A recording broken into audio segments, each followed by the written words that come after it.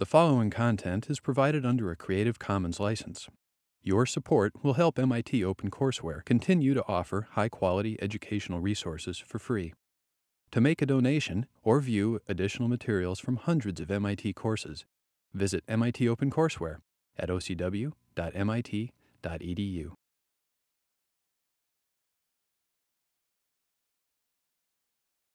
For those of you who don't read the Times back to front every day, there was a terrific section that relates to today's lecture. It's not as, it didn't give me nice cases as Don's did, but the headline captures a lot of what goes on in the section and a lot of what we'll talk about today. The headline is Fuel to Burn, Now What?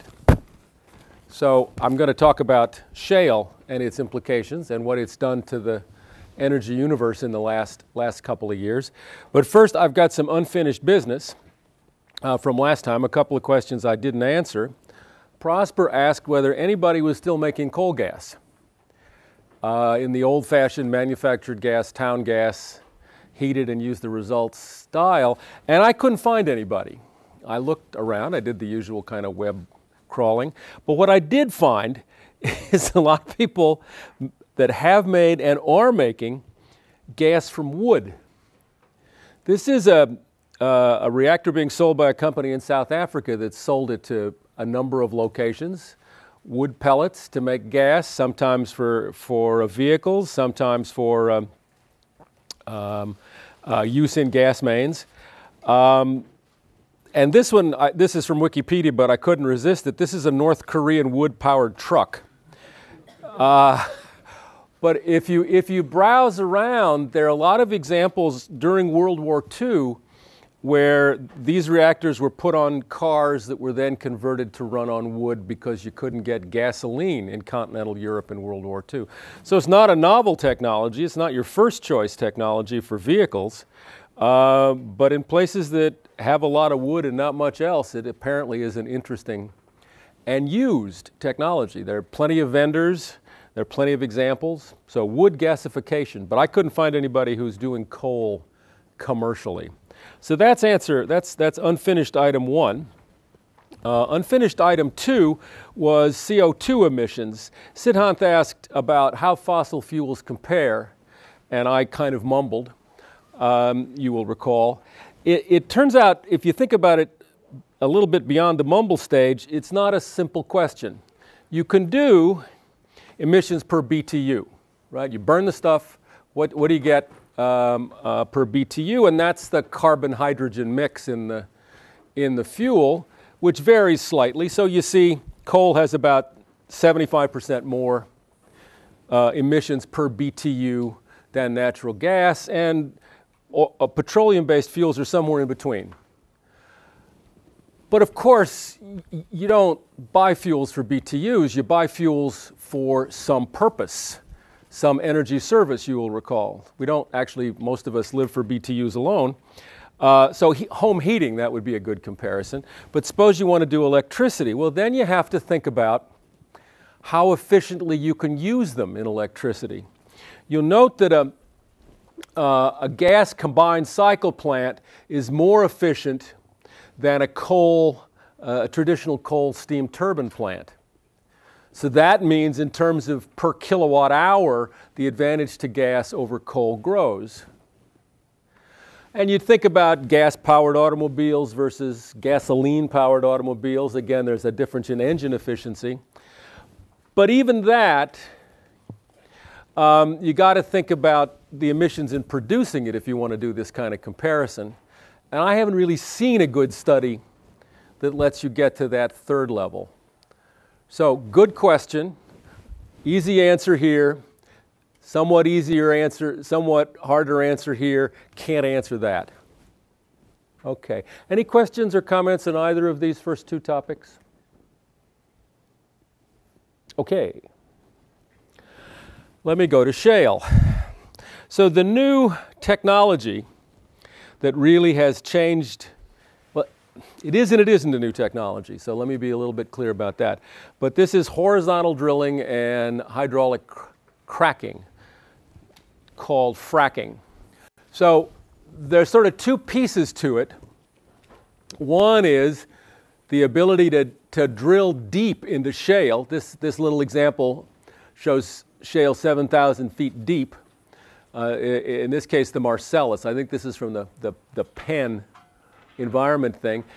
And to do horizontal drilling. Horizontal drilling's not that new, but it's relatively new.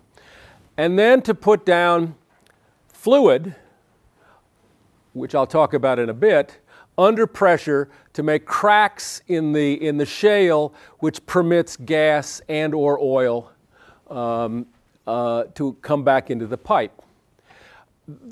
Fracking, if you just drill down and crack horizontally, has been done for a long time. Horizontal drilling's been done for a relatively long time. Putting the two pieces together has had a revolutionary impact.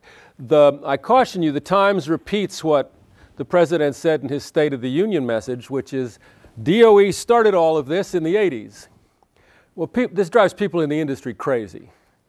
They say DOE invested a few dollars in the 80s, and then a whole bunch of little U.S. companies invested a lot since then to actually make this work.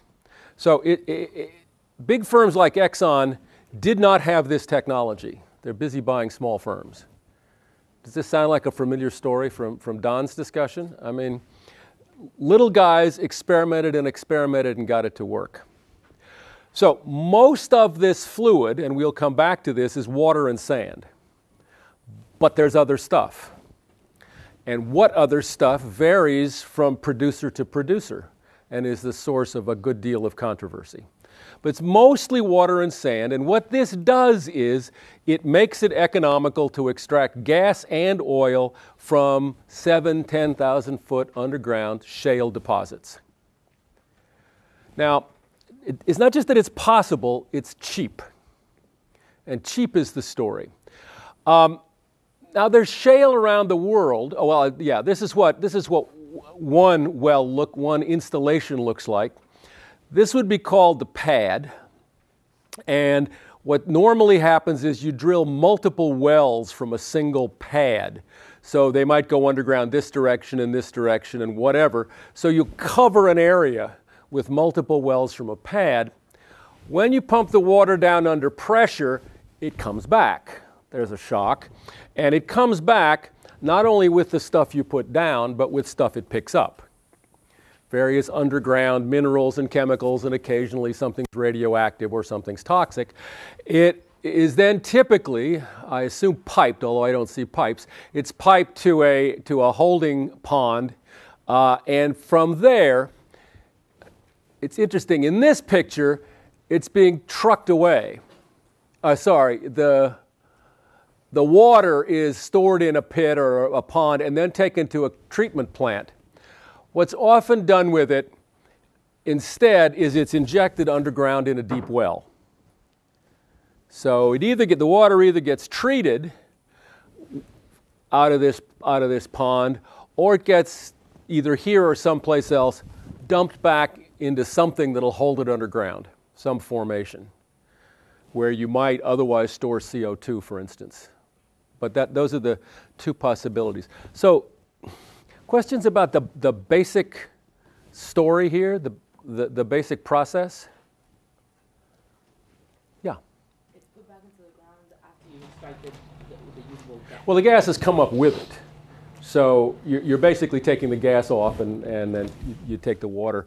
Yeah, no, this is not full of commercially recoverable gas. Yeah, Jacob. What kind of chemicals and fluids do you take this pump? Well, usually a surfactant of some sort to reduce surface tension to make it more easily penetrate. In some cases, people have put benzene and various petroleum products down. This causes a lot of distress, as you can imagine. But usually some surfactant and other stuff. For the little guys, this has been sort of a secret sauce. It's mostly water and sand, and I'm not going to tell you what the rest is. Ha ha. Well, if you have, what's missing here is this might be an aquifer. So there might be groundwater issues, and we're going to talk about this. Usually not coming up from 7,000 feet down, the aquifers are higher, but if the well's integrity is breached, stuff can come out from the well, and that happens. Okay, anything else? All right, so that's the picture. So this process now makes it economical to extract oil and natural gas from shale. Where's the shale? This is, the key thing is this gray bar is the height, is the amount of shale gas recoverable. The black is coal bed methane, which is, you know, also doable, but the new thing is the gray bar, and you will notice we have a lot of it. There's not that much in the Middle East, some presumably in Africa, but little exploration, some in Latin America, a lot of it over here in Asia Pacific, which is mostly China. So China appears to have a lot of shale.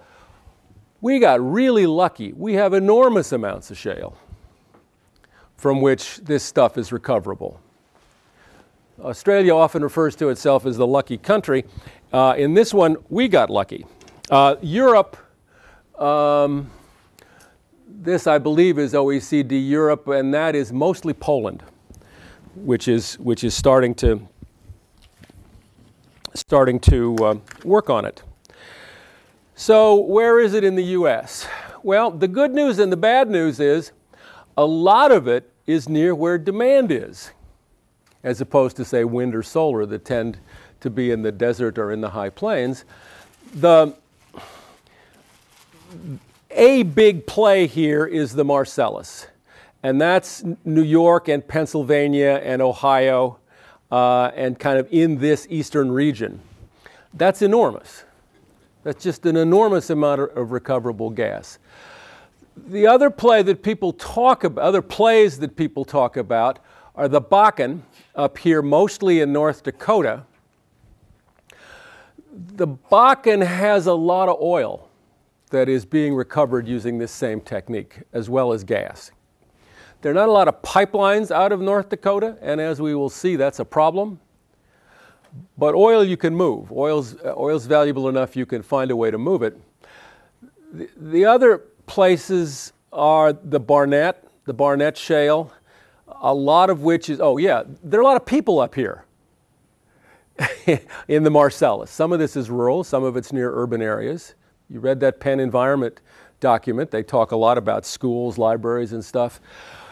Down here in Texas, a lot of it's not near anything, which is all good. And in the Bakken, a lot of it's not near anything. I think the Eagle Ford supposedly has a lot of oil, but people have been doing various kinds of fracking in Texas, not necessarily horizontal, but vertical and experimental, for a long time.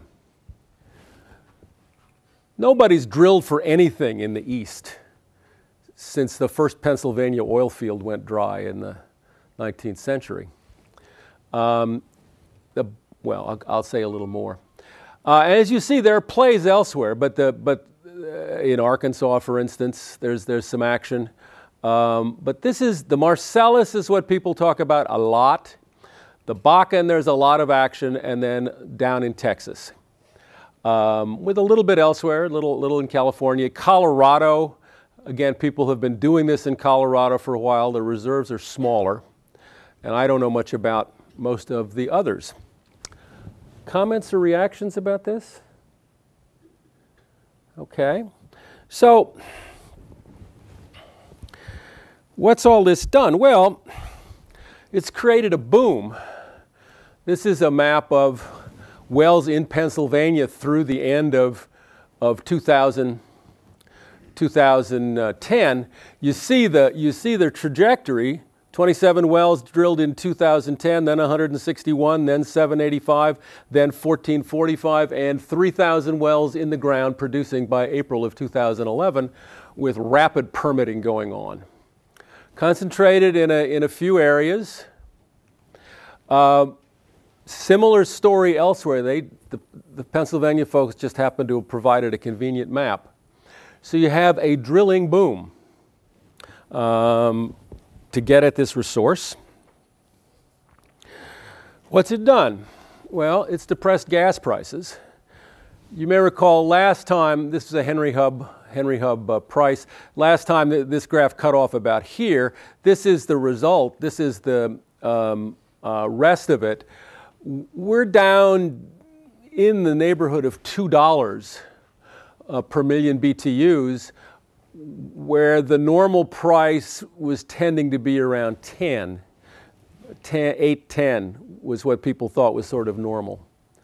And again, if you go back to the Pennsylvania figure, the drilling, this is all since it just began in 2007.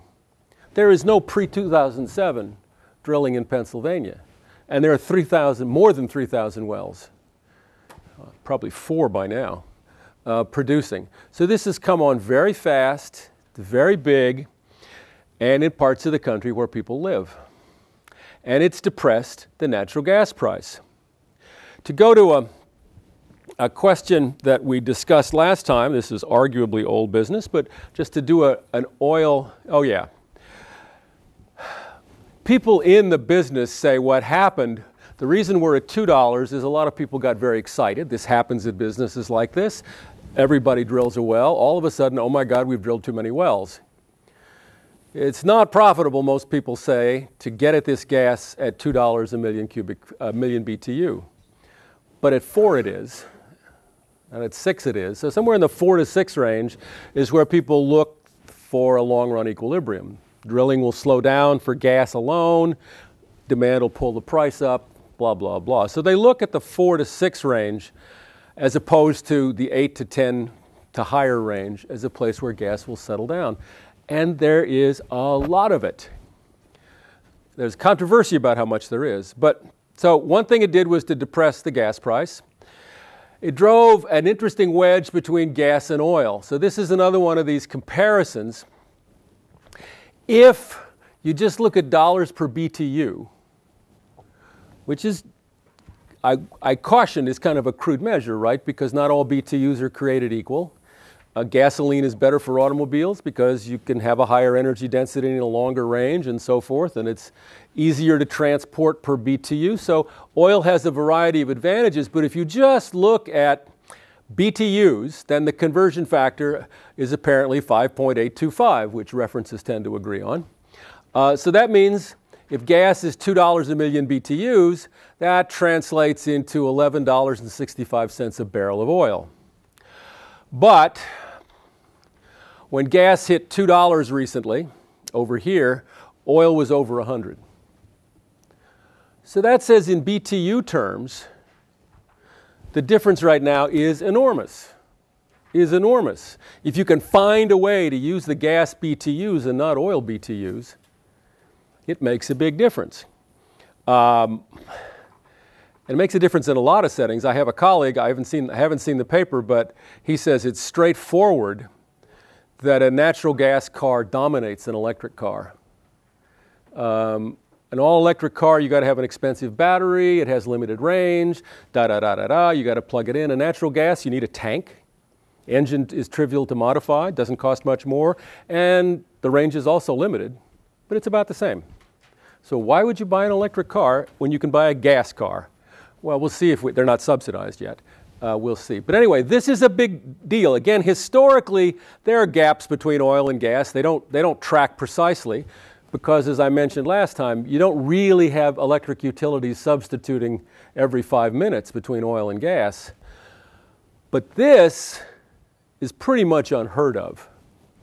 That difference in price per BTU is unheard of, and it's opened in the last couple of years. So that has implications. And again, the Times talks about this without the picture. The other thing it does is look at this. This is the Energy Information Administration's annual Energy Outlook early release, which came out either January or February. It says, this is their projection for future production of natural gas. This brown thing on the top is shale. I mean, look at it. There's nothing going on here until, about 2006, 2007, and then it explodes. And by 2035, it accounts for what? Almost half of total U.S. production. Previous efforts, previous work sort of focused on these.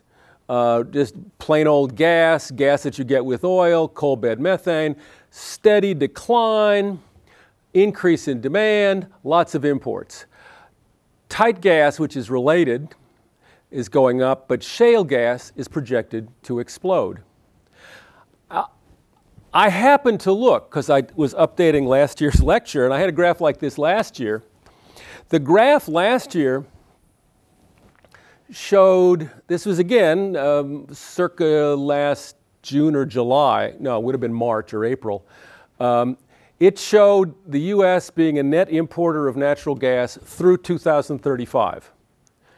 Again, this was a year ago. It projected big increases in shale, but not enough to offset demand, and said we would be an importer through 2035. The current projection a year later is we'll be a net exporter of liquefied gas by 2016.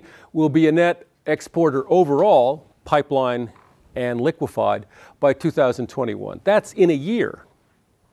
That's unheard of, just to be clear. That's a dramatic change.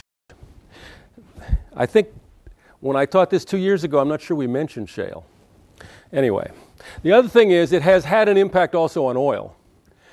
If you look at oil, U.S. production of oil, as we discussed early in the semester, has been in long-term decline. In large part because of shale and related developments, they now project a pretty steady increase in U.S. production. And this is not, oh my God, we've authorized deep water drilling, or oh my God, we're drilling the National Wildlife Refuge on the North Slope. This is under current policy. This is under current policy. We will produce lots more oil. Okay. What's good about this? What are the benefits? We'll come to costs in a minute. But why is this a good thing? Why is this a good thing, Maxwell? It'll get us energy, it'll move us toward energy independence if we use the natural gas in transportation. Energy security, rather, yeah. It'll affect our balance of payments regardless. But since most of our gas imports are from Canada, I know they're shaky up there, but to the extent we use it in transportation, you really get some energy security benefits. And let me just expand on that a little bit, because I know other people want to talk. One of the interesting things in here that I hadn't focused on, in the Times rather, they talk about the garbage truck market. Garbage trucks are perfect for this. They're centrally fueled.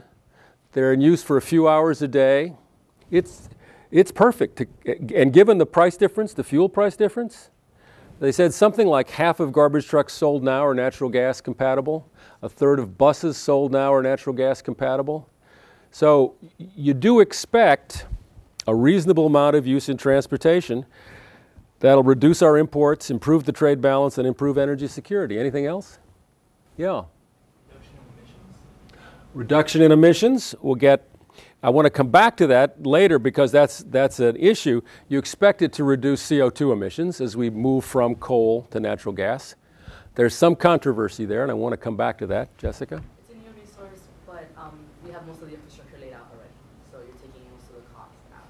Or it's easier as a barrier. There's less of a barrier of entry to adopt this technology. You don't have too much of a chicken-egg problem, because you do have the pipeline infrastructure in place. Not everywhere, and we'll see that in a second. You do have to put in, if you're going to do it in transportation, you have to put in refueling stations.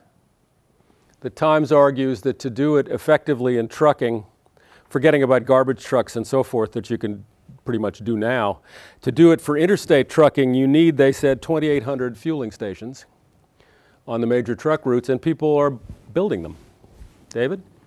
Increased cost of energy, which is like economic growth and competitive using. You expect the U.S. industry to be more competitive because costs have come down. There's the other interesting thing that we tend to forget because we think of natural gas, particularly in this class, as mostly an energy source, but it's a feedstock for a variety of chemical processes. And so a bunch of industries that use that as a feedstock, plastics importantly, but others, are moving back to the US because it's so much cheaper here than elsewhere. So you're getting sort of natural gas-based manufacturing moving back, not only because energy costs are down, but because feedstock costs are down. Anything else? Ryan? Jobs. I've got a great graphic on that I'll show you in a minute, but that's normally the first thing in Congress. It's the first thing they say. This is jobs. Okay. I think we have most of the benefits, but not all. Anything else anybody can think of? Oh, sorry. Yes, Kirsten. As we continue to explore approved resources increasing, so in the future we can expect prices to be less volatile, so you know it's in the ground. It might be less volatile, I think so, but you still have this short-run inelastic demand, inelastic supply issue, and a really cold winter or a really warm winter can have an impact. They do store gas, not just in the big tanks you see when you drive south along the waterfront, but it's stored in underground caverns and has been for a long time. So you would hope that the volatility will go down because we're a little bit out of the world market. Yeah, didn't have that. Anything else? Yeah. Might bring in money for the government in terms of royalties? It might if it comes from federal lands. Suppose it comes from private lands.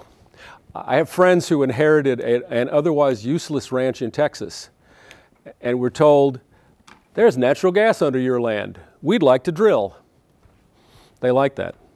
They liked that because they weren't going to live there. In fact, nobody was living there. And they're happy to cash that check when it comes in every month. So it's money for the government in revenues, depending on the royalties. It could be money from landowners. And that's everything except something that we haven't talked about and you might not pick up until we've talked about electricity. And that is one of the issues of bringing in wind and solar is they vary, and they vary unpredictably. So you need resources that can respond to that. I mean, storage would be swell. Storage is the holy grail. We don't have storage economically. So what you tend to use gas turbines. And gas turbines, if you recall, from not combined cycle, but plain old gas turbines. And on an earlier slide, I had the efficiency of those, and it's not high, but they're quick. Well, this reduces the running cost of the devices you will use to use more wind and solar, and thus makes it easier to integrate wind and solar into the system. Jacob, you had a point? Yeah, well, I was just going to say, if you're going down the path of it provides baseload power for... It can provide baseload. It provides, as we were saying, lower emissions baseload power, particularly the combined cycle stuff. Gas turbines is usually what we use to turn on and off really quickly when we have power demand spikes. And you use the combined cycle stuff for baseload. You may or may not remember the brief discussion of combined cycle. We'll probably come back to it, but when we talked about Hexion, I mentioned there were two sorts of technologies, and the combined cycle technology is a generating technology, not unrelated to what was going on at Hexion, but it's generating technology. You use natural gas or oil or whatever, but typically natural gas, to run a gas turbine. The exhaust from the gas turbine is hot. You use the exhaust from the gas turbine to heat water to make steam, and you run a steam turbine, hence combined cycle. You can get a lot of efficiency because you're not putting out a high temperature exhaust. You're not wasting that heat. You use it. And you can use it effectively in a steam turbine. So that's effective. So the other thing we didn't talk about, and that's because you don't own homes. But if you own a home, you'll have lower heating costs. That bill that comes around in the winter will be lower. This is a good thing. I just managed to persuade my condo to convert to gas from oil. And electricity will be cheaper. So for those of us who pay these bills, That's a good thing. We'll reduce gas and probably oil imports. We'll reduce it because there's more production, but also because you'll be substituting gas for oil. U.S. manufacturing, people get very excited about a rebirth of U.S. manufacturing, some of which is driven by energy, some of which is driven by feedstock prices. Easier to integrate wind and solar.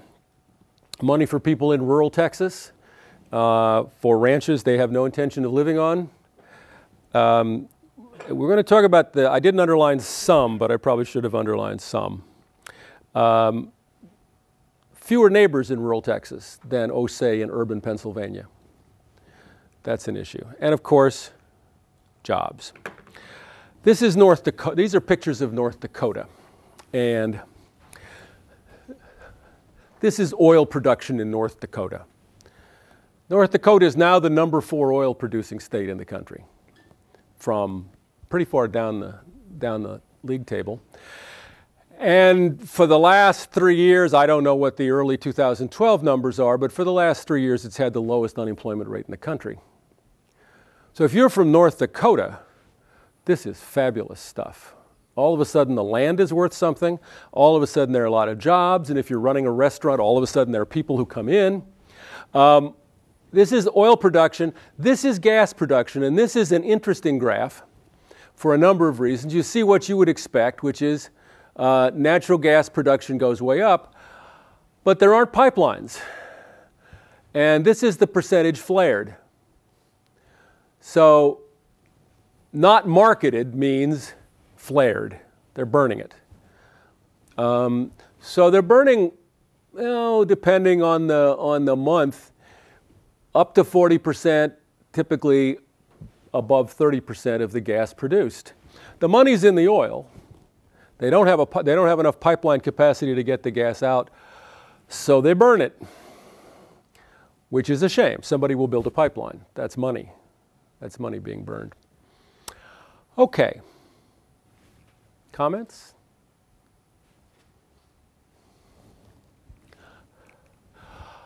But there are issues. You can find, and I was going to try to do it, but my earlier attempts to link YouTube videos didn't work well. But you can go to YouTube, and most videos on fracking look like this. Somebody pours water, lights a match, foomp. And earthquakes. And earthquakes. There was some recent press coverage of fracking-related earthquakes. So this is not a completely benign technology. I mean, neither were railroads, neither were coal-fired power plants, neither are automobiles. But it has issues. Some of the issues. They mostly come from these features.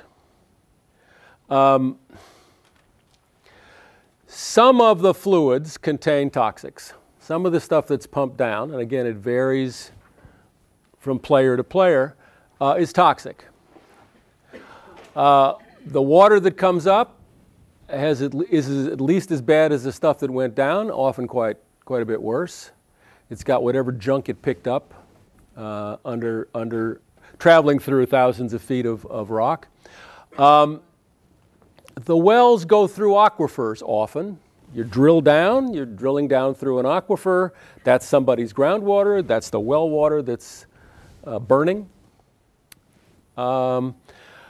Methane has its own toxicities. It is flammable, per that picture, and it is a greenhouse gas. So the question that Philip raised of lower emissions gets to be a little complicated because methane leaks.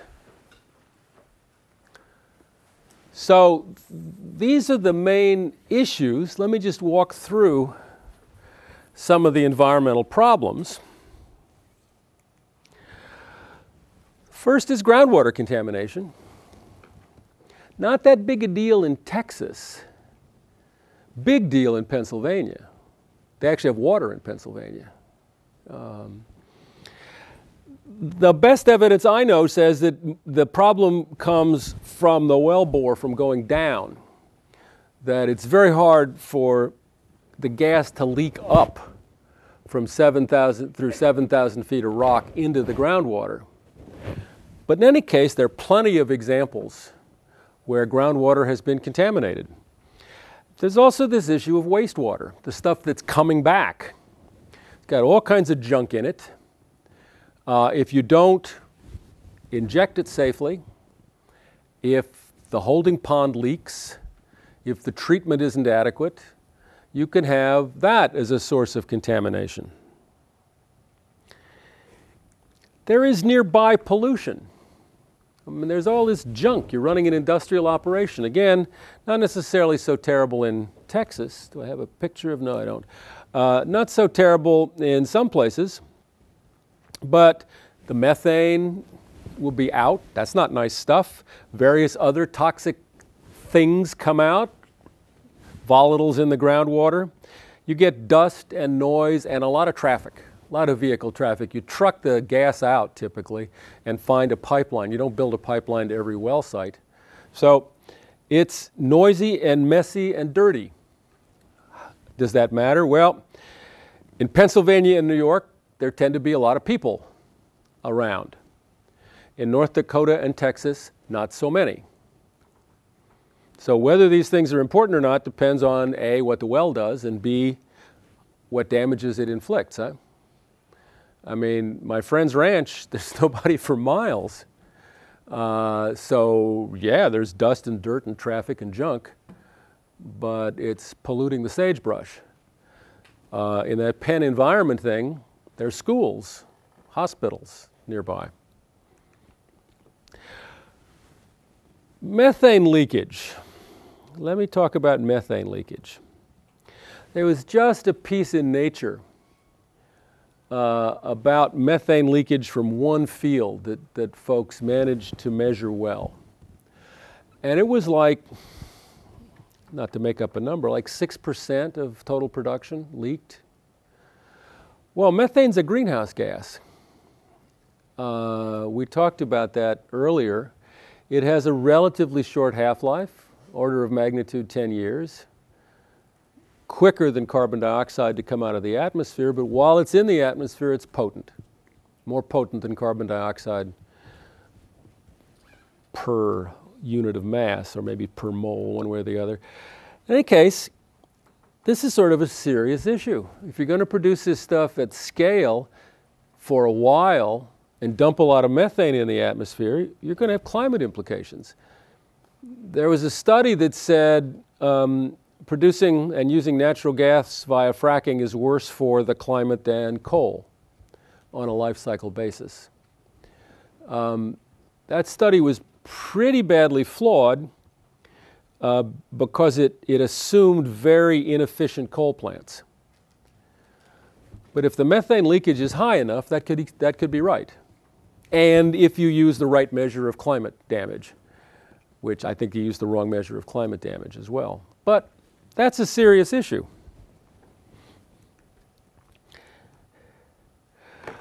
Earthquakes. Another fracking earthquake from that t-shirt, great t-shirt. Again, this year, there were discussions of earthquakes in northeastern Ohio, thought to be associated with basically dumping all that water deep underground, kind of lubricating the formations. An Ohio regulatory authority, with a lot of consultation with geologists, has verified, they think, that in fact the fracking was the cause. Small earthquakes, but you know, small earthquakes are earthquakes. Magnitude 3 kind of earthquake, for those who follow that sort of thing. In Ohio, they've responded by saying it doesn't always do this. It does it when it's injected in certain ways into certain formations. And they have a set of regulations for Ohio that they think will deal with this. But it's an issue. Earthquakes, not everybody's favorite. How many people have been through an earthquake? Oh, yeah. From California? Where? All over. Last summer here. Yeah, there was a little one here. Yeah. Okay, that's true. That's true. That doesn't count. Nah. If it's not magnitude 5, at least it doesn't count. Okay. It's a weird feeling, and in Ohio, it doesn't happen. But it does now. It does now. Okay, and this one is actually very interesting. If as I hope you did, you looked at the Jacoby et al. Article. Their argument is, if you look down the road, we're going to need, and you're serious about climate, you will recall from our difficult negotiations, the world's going to need big reductions, and you can't get the big reductions unless you can figure out some magical way to do transportation. But you're not going to get the big reductions unless you get the carbon emissions from the electric power sector way down. Natural gas doesn't do that for you. It gets it down, but not way down. But if natural gas is cheap, then you don't build a nuclear plant. And you don't fool around with nuclear technology because it's so non-competitive. And wind and solar require bigger subsidies to compete. And so the argument is it's quite possible that cheap shale gas will slow the development of very low carbon technologies and thus be a bridge to nowhere, right? We will easily lower the carbon content of the electric power system and heating and other things. But after a while, we won't be able to go any farther because we won't have the technologies we need because they will have been non-competitive all along and been very expensive in subsidy terms. And so this can easily be a bridge to nowhere that stops progress on climate after a while. That's why it's a complicated question. Short term, yeah, unless you get a lot of leakage, but the long-term question's really hard.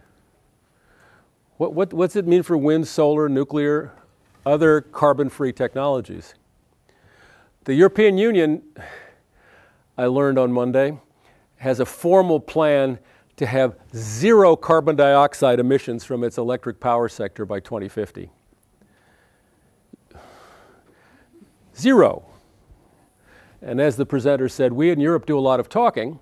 But, if you do a projection of what it takes to get 80% of reduction in greenhouse gas emissions, boy, you better be pretty low carbon. And natural gas won't get you there, no matter how cheap it is. Okay. What's the policy invite? Questions on any of this? Yeah, Max? With respect to the Jacoby et al. Piece, though, wind, solar, and nuclear are fairly non-competitive right now, but we still develop the technology, so why would we keep developing it? Wind and solar are being driven by subsidies, and those subsidies get to be more expensive as the alternative gets to be cheaper. So the argument is, yeah, you could, but if you were starting a wind turbine business, you'd have to be really sure of the subsidies or pretty sure that you can get the cost down so you won't need them. The lower the cost of gas is, the harder that second is to be sure of. And the lower the cost of gas is, in a way, the first gets shaky because it becomes hard politically to justify subsidizing wind and solar when we're moving into gas and emissions are going down and we're all swell. Nuclear, I think, is going to be hit the hardest.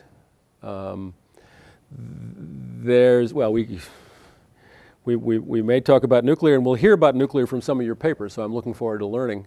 But I think what people do tend to say is with gas at these prices, even not forget $2, but $4, boy, is a nuclear plant out of the money. And if you don't build them, it's hard to really prove out the technology. Right? So all these fabulous designs for intrinsically safe, small-scale nuclear plants, but unless we build them, we're not going to know. And building them gets to be a more expensive proposition. So it's hard to do that. Nuclear is tough because you really need to do it at scale. Means somebody's got to bear the commercial risk, and the commercial risk gets bigger with cheap gas. So I mean, I think that's the basic issue. I mean, the government could say, look, I think this is so important, we're going to keep doing it. The Europeans might. I worry about us, and we'll see about the Europeans. We'll see about the Europeans. Anything else? Yeah. Doesn't it matter also, though, if if in a few years we'll have some sort of like carbon tax or something like that, or because then you would start arguing that whatever emits carbon will become less competitive. Yeah, I mean, with a serious carbon tax, again, cheap shale, cheap gas. The advantage of renewables over gas-fired power goes down with the price of gas given any carbon tax. You're right, the carbon tax widens the gap, cheap gas narrows it. So you need a bigger carbon tax to have the same differential. I mean, we all say, of course, we're going to have a carbon tax at some point. We have to have a carbon tax at some point. I know people who've been saying that for 20 years. So I would love to be young enough to have the feeling that of course it'll happen soon, but I've watched it not happen for so long. And I've watched the Republican Party harden against climate so firmly that we'll see. It may take, those of us in the area speculate from time to time that it's going to take something like an ozone hole. You recall, well, you may not recall, what led to the Montreal Protocol wasn't all the brilliant chemical work done, a lot of it here at MIT that won a Nobel Prize. It was the opening of the ozone hole over the Antarctic. Like such an image. There's a hole in the ozone? Most of us didn't know there was ozone to have a hole in. But there's a hole in the ozone, and it's letting in all these harmful rays, and it's getting bigger. That was pretty dramatic. Having the Arctic be ice-free, maybe that'll be dramatic, but you know, we don't see that. Ozone hole, you go out and you get a suntan and your risk of skin cancer goes up, well, that kind of comes home. There aren't any more polar bears, well, that's too bad, but I can go to the zoo. So I don't know what on the climate side, I love polar bears, please don't quote me. They're charismatic megafauna, as the phrase goes. It may well take something like that. Anyway. Anything else before I go to the policy arena? Yeah. Are the big players large companies or small? In terms of this industry? Yeah, like Chevron. The big companies have bought small companies to get the technology. So the people who were big gas producers are big gas producers again. There are still small players.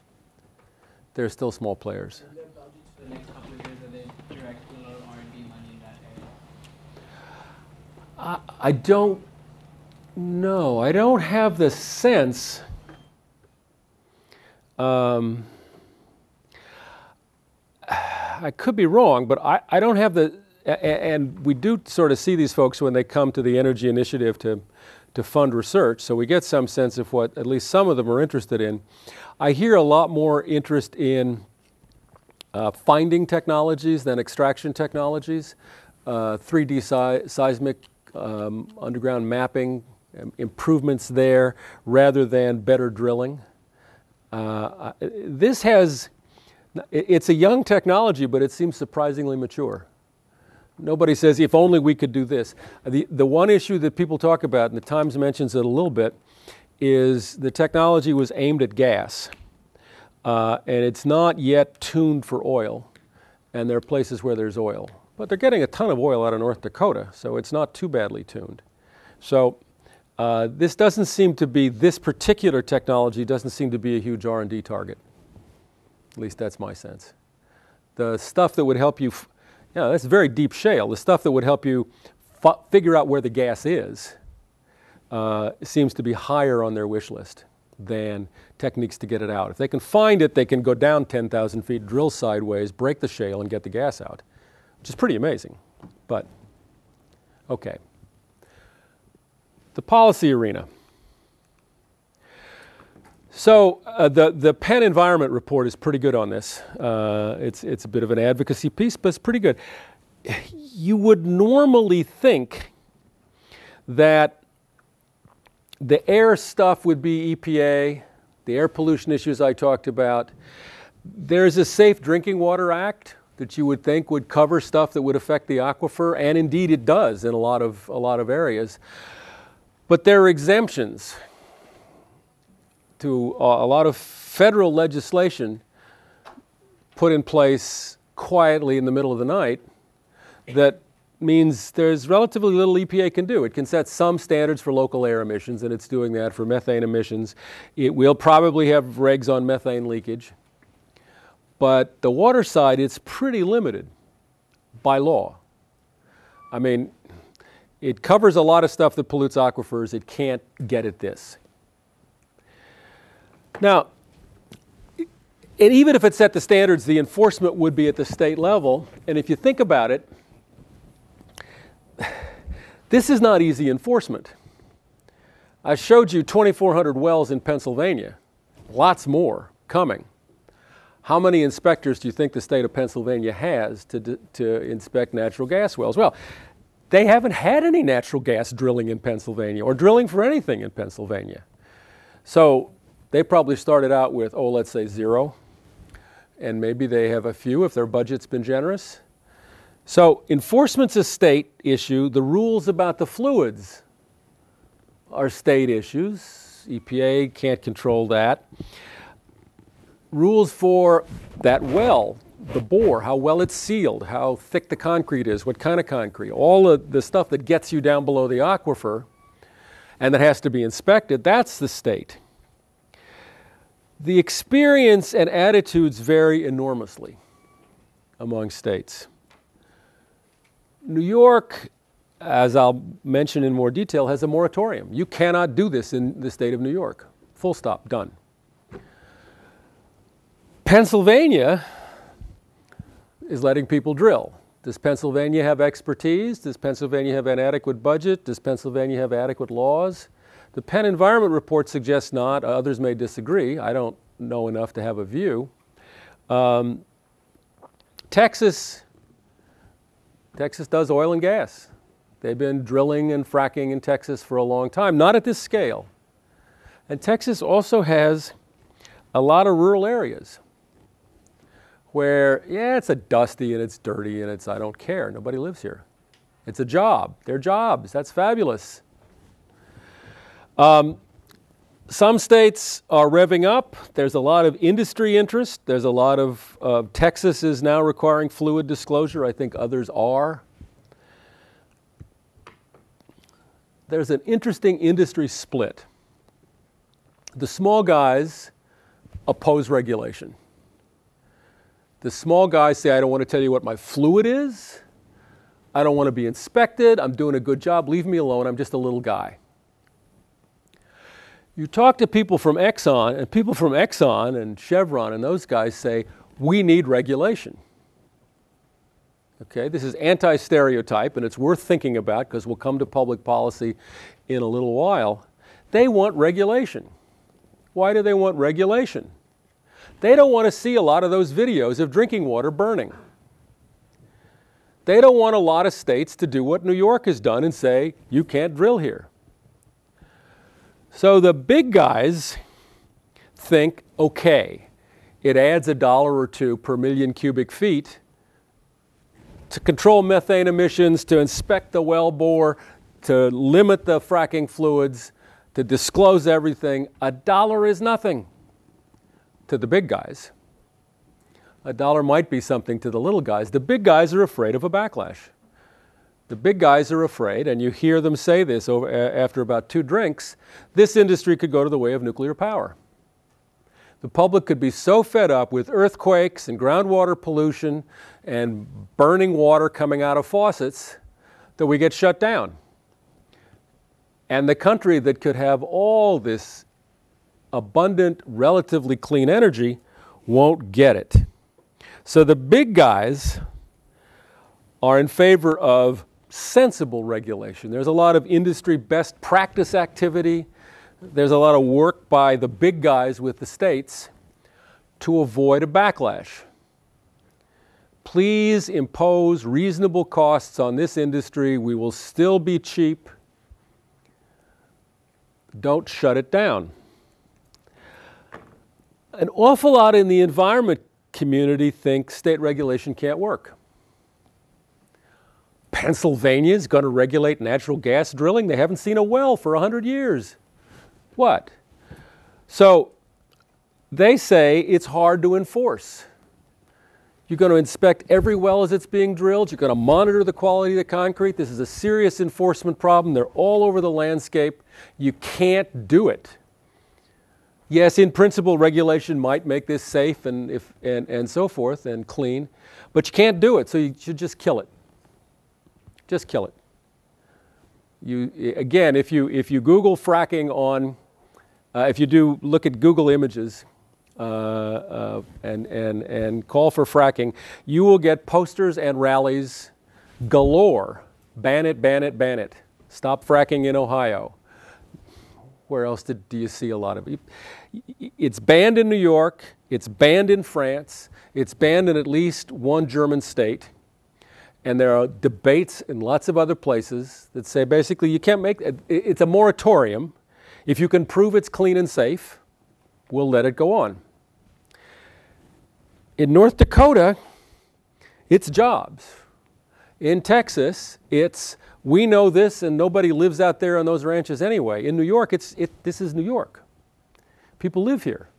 Pennsylvania, people live here. Yeah, Jessica. How long could we go using the natural gas reserves predicted? The ones we have now, the shale gas?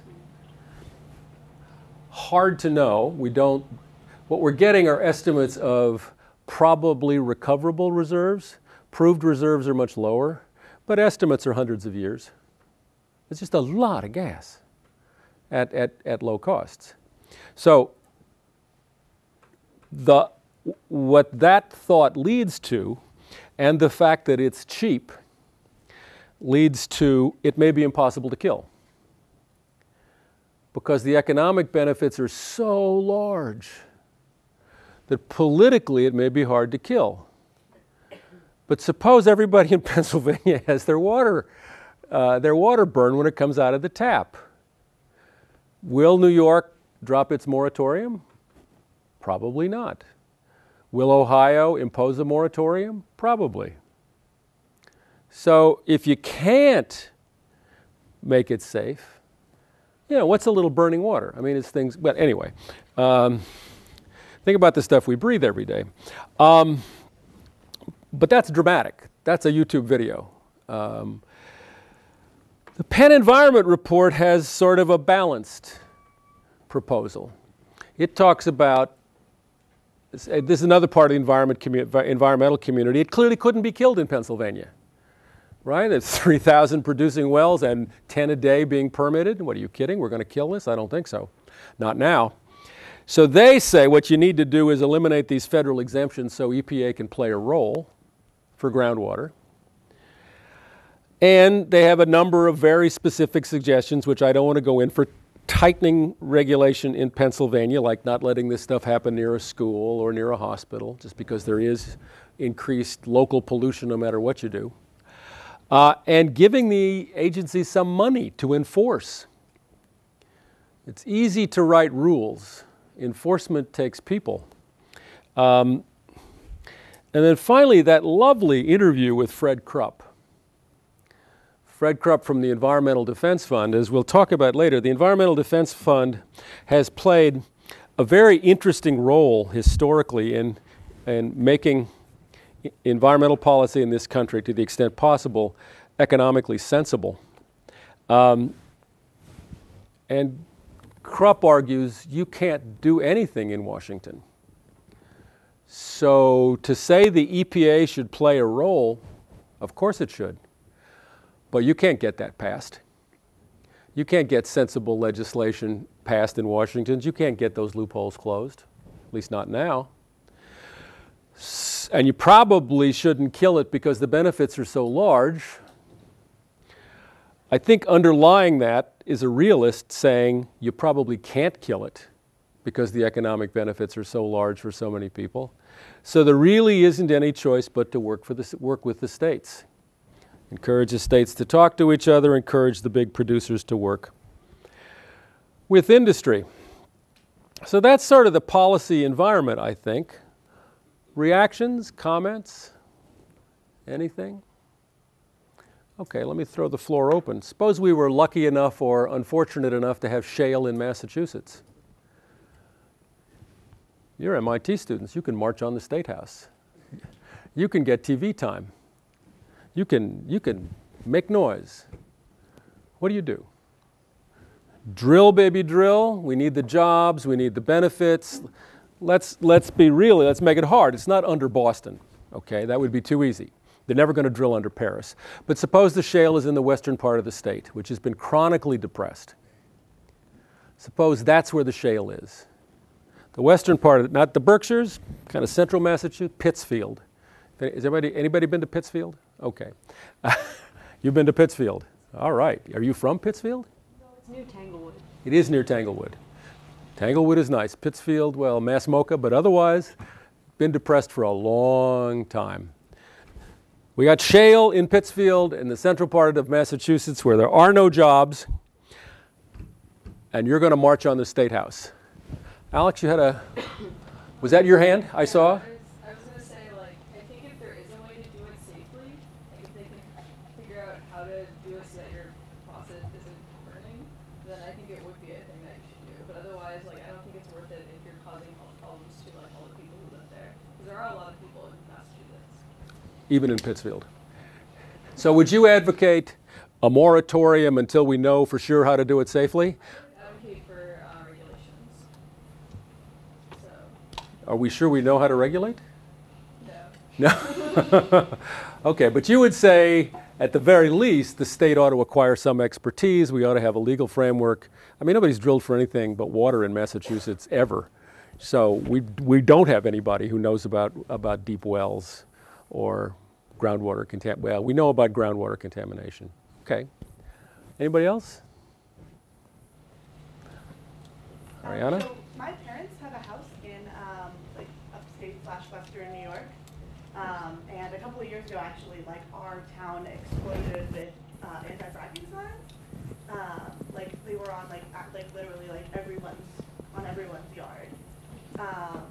And I think that even though there are a lot of large-scale benefits, in the end, like, and you know, it's like great to do it in Texas and places where people don't really live, but there is a large sentiment of like not in my backyard, and you know, like we like our house, and I'm like primary resident in New York City, and like the whole point of going there is that it's like nicer and clean, and the air is clean, and like getting to like spend some time like with nature, I guess. And I hope you have some nature up there. Yeah, Yeah, okay. some trees. Yeah. But like the idea is like great if energy prices fall, but I don't want it at my expense. So you'd advocate, if we can translate to Western Massachusetts, which isn't that dissimilar, you'd say, no, thank you. They're doing it in Texas, they're doing it in North Dakota. The people in Pennsylvania may or may not have made a mistake, but we're not going to do it. Full stop. Okay.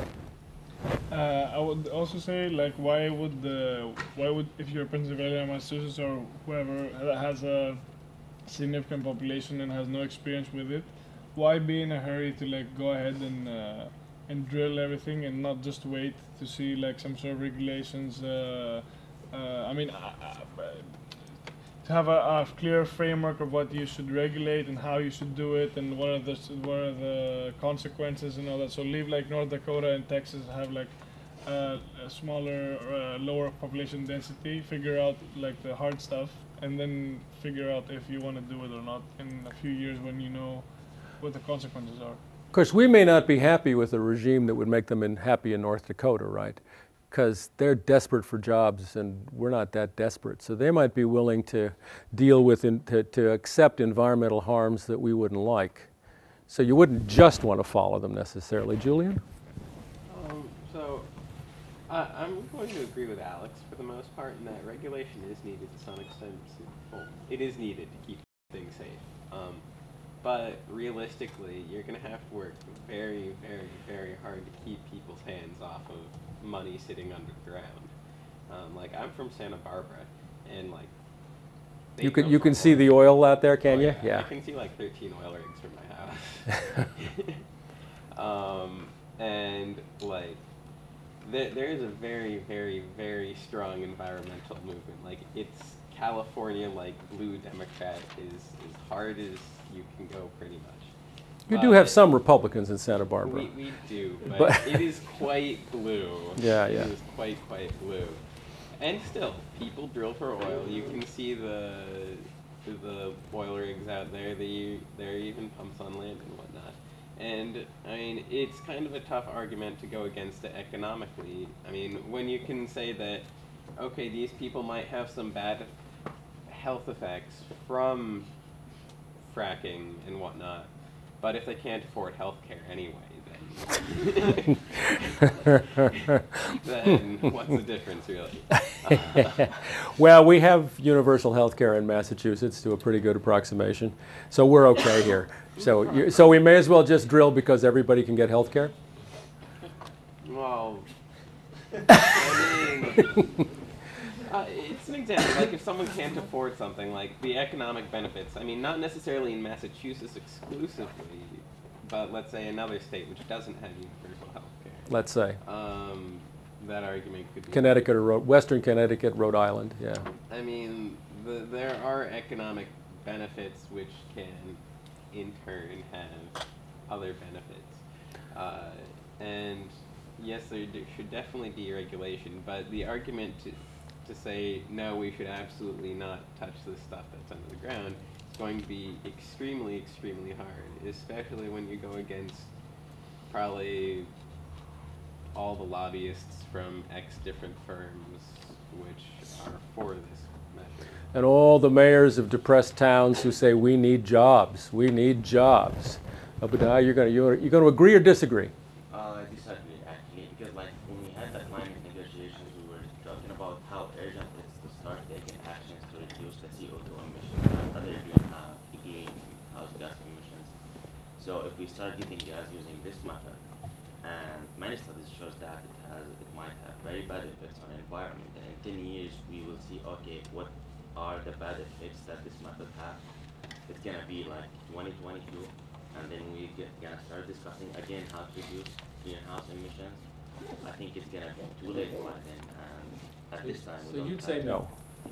I mean, we don't have room for any more mistakes against environment. Or let them make the mistakes in North Dakota and not nationwide. Is nobody in here is from North Dakota, as I recall. I can insult North Dakota. Oh, get out of town. David. I think, like, from an environmental perspective, even if you can drill and it's like 100% clean and no methane is leaking or water's not on fire, this is still a terrible thing for carbon emissions because, like, your options for decreasing your heating bill are like insulating your house so it's more efficient and so you don't need as much heat, or using cheap natural gas so that you can continue having a really inefficient house and leaking heat everywhere. So you're troubled by the bridge to nowhere argument, and you'd say unless we actually can fit this into a climate policy, which it could be if it were part of a carbon tax, use this for a while, get off it. Would you be comfortable with that, or you just say no? So I say, like, environmentally, that's, yeah. Or you could use, you know, if the costs are so low, you can have a very high carbon tax and then use that revenue to perhaps support solar or nuclear or whatever. But I think economically, like, you can't make that argument. You have to give people jobs, and I don't think environmental arguments are going to get legislation passed. So you're saying you'd march on the State House and you'd say only with a carbon tax, and you'd count on losing. Yeah. Okay. No, I mean, hey, you fight the good fight. Jobs are not going are going to be the environment every time. Yeah. Max, you've been patient. Yeah, So I would say that this is an opportunity for Massachusetts to like help take the lead on a relatively new industry, and I don't think that people will pass that up. So you think no matter what we say in here and what you guys do when you march on the Capitol, we're going to drill. Yeah, like, But New York didn't. Maybe because of all those signs in Ariana's town. Maybe Ariana's town shut down New York. New York, and there are a lot of people in upstate New York who need jobs. There are a lot of depressed towns up there. There are a lot of landowners up there who'd love to lease for drilling, but they managed to shut it down. We're going to talk about that. But you want to go on? well, yeah, I was just saying, like, I'm from South Dakota, so we're kind of jealous. If you look at that map, it basically like took a huge loop right around South Dakota. Yeah. Well, my guess is there are people from some South Dakota towns who are now living in North Dakota. Yeah. North Dakota was going to change the name of its state to Dakota to avoid the North for a while, but Matthew? I just think the economic benefit is too big to pass up, and if there's like a serious environmental concern, it'll become more apparent, it'll be accelerated to regulation if we allow it to happen more here. So you think it's going to happen. We're going to see environmental concerns. What the big guys are worried about is weak regulation leads to environmental disasters, leads to a nationwide moratorium. Whatever happened in New York could happen nationwide, maybe not in North Dakota, but that's their concern. And you're saying we should run that. Yeah, I mean, I think if they realize the economic benefit from the beginning, they're not going to just stop it altogether. They're going to provide some regulations. Well, there's a lot of work doing regulation. Again, it varies state to state, but okay, yeah. I think there's a two-part argument for doing it, but doing it on a limited scale. The first is that, like we said, there's kind of a oversupply of gas at the moment. And the technology being relatively new is relatively expensive, so you're buying high and selling low. But it is important to start getting some kind of an understanding of the drilling process, because from what I understand, the effects are different from place to place, because what's in the shales is different. So what works And what's on the way down? in the Dakotas is different from what maybe works in Massachusetts, because it's different composition. So I would argue for doing a limited rollout. You don't do it 5 miles from the town, you do it 40 miles from the town, and you don't authorize 2,000 wells, you authorize 30, and see what happens. And hopefully, if there is an earthquake, you can figure out what's going on before people freak out and shut down the whole state. So that's interesting. So and I hadn't heard that proposal before, which is what makes it interesting. So you'd say, we're Massachusetts, we haven't done this before, we're going to hire some people with expertise, but the ones in Texas who know what they're doing are mostly staying in Texas, so we can't effectively regulate 300 wells. Let's authorize 30 and let's watch them closely and see what we can learn. Yeah, and once the market stabilizes, then you can start pumping more, and then you'll have a nice boom, hopefully using cheaper technology that's more developed at a higher price. Interesting. Yeah, hadn't heard that. Okay. Marie, you had a... Yeah, I just wanted to mention that, I think there has been, some somewhat successful regulation of this. President, I know Texas has been a big one for a long time and has a lot of regulation around this area, and the Barnett Shale is actually, right over the Dallas-Fort Worth Metroplex, so, it is really, in an urban location, and there are drilling, all around that, and, it's just, a place where it has been well regulated, and people, follow their example. Yeah, I mean, Texas, for instance, in the Bipartisan Policy Center thing, seems to have been the first state to basically require disclosure of fracking fluids, which is sort of a first natural step, I think, and then you limit things that can go down. So maybe we can copy Texas, but they have been drilling in the Barnett for a while with different technologies. Yeah. Okay. And we'll all wear hats. That'll be great. Sam? Well, kind of as someone from Massachusetts, I think if you're trying to sell that proposal, you might have a hard time selling to Massachusettsians, copying Texas, just from old associations, people in Massachusetts are huge fans of Texas. So I think you didn't like Rick Perry's camp? Oh, never mind.